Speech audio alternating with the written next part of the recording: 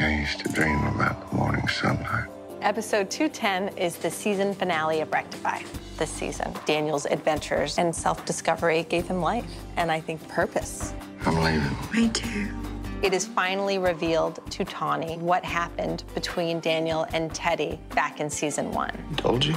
I'm sorry. He had no right, Tawny. For Tawny, it explains to her many of the ways that Teddy's been acting out, but she doesn't feel like she can come back from some of the damage that's been done.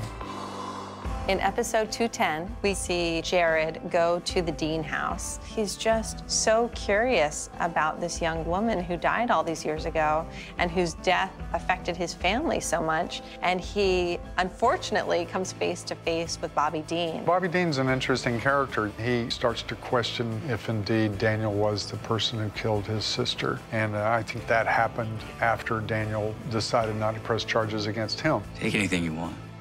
Take it all. You'll be doing us a favor. Now there were others. It was dark, but I could see their faces.